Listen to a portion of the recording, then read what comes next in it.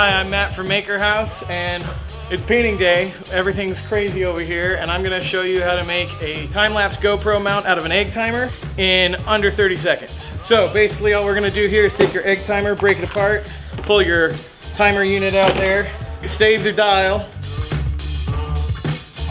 stick that back on the top surface, take your GoPro and 2 rubber bands, wrap that around here, wrap that around there,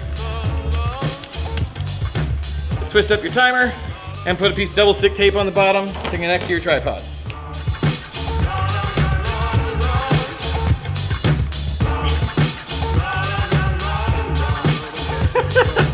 Any minute now. Bam. All you have to do, set it for your time-lapse settings,